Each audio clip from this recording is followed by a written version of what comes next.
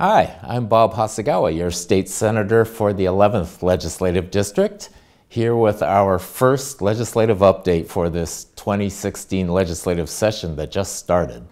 So I have fairly low expectations of what to expect as an outcome because this is not a primary budget writing year. This is just our short session. It'll last 60 days. And we're just supposed to be doing policy issues mainly and possible tweaks to our budget if they were needed from last year. So it looks like tweaks will be very minor. We have very limited capacity here because our debt capacity limit that we're reaching. We only have about $80 million available in our capital budget. Transportation was pretty much settled last year, so as far as operating goes, you know that we have our big issue, which is trying to fund basic education and adhere to the Supreme Court's McCleary decision.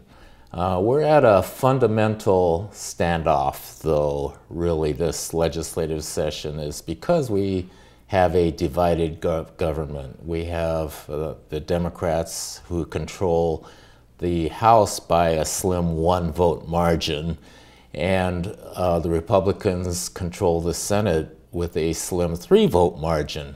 So until we as a state philosophically come together and say we want to follow one path or the other, we're going to continue with divided government. And I know that people want to blame the legislature for gridlock. But the truth of the matter is the legislature actually does reflect where the people are at. So we as a people are going to have to decide what is the dream or the vision that we have for our own state.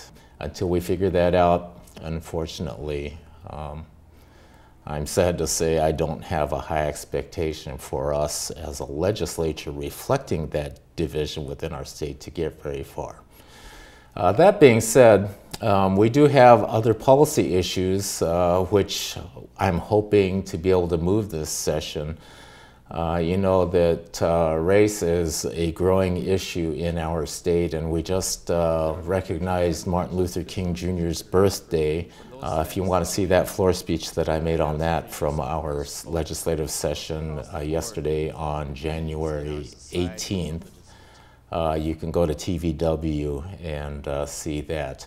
I had a hearing on a bill this morning to try and create an industrial hemp industry within the state of Washington. That's one that has huge potential for creating a $500 million new industry for the growers of our state. It's exciting, and I hope that that one moves. We had a good hearing on it, and the chair of the Agriculture Committee does support it, so hoping that bill moves.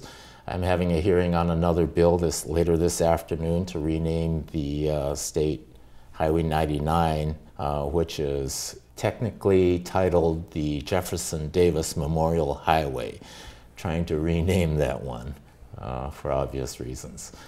I have many bills sitting in rules, so we're having a rules meeting committee today and tomorrow to try and build our floor calendar package. So I'm hoping to get several of my bills out of rules onto the Senate floor for votes so we can get them over to the House and to the governor's desk for signature.